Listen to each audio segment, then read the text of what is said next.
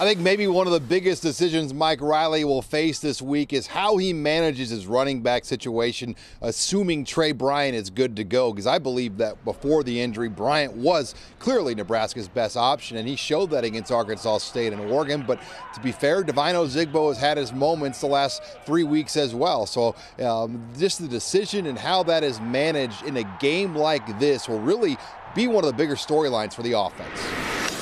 A lot was made this past week about Nebraska not allowing a sack against Wisconsin, and that's a great thing to hang their hat on. But when you go back and look at things, the Badgers didn't even blitz much. In fact, they brought 3 or 4 guys on most plays, and they rarely, if ever, brought 5, which meant Nebraska had a numbers advantage of 6 or 7, blocking 4 guys at a time, and you should win those things. And I think this week they're going to get a much stiffer test from Ohio State's pass rush.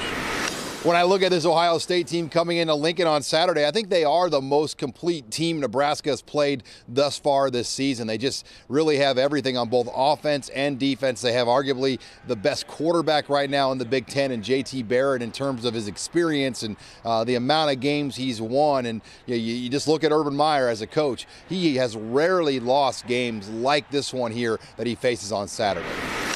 And finally, I'm going to be interested to see how much Nebraska has left in the tank after just an emotional loss last week. It's been a long week here in Lincoln, coming off an emotional loss to Wisconsin, the physical toll that put on the team. How will they bounce back this week? They faced this exact same stretch a year ago, and we know how that went in Columbus, coming off an emotional loss to Wisconsin. Can things be better this time around in front of the home night crowd in Memorial Stadium? With the Huskers in Lincoln, I'm Sean Callahan of HuskerOnline.com for KTV News Watch 7 Sports.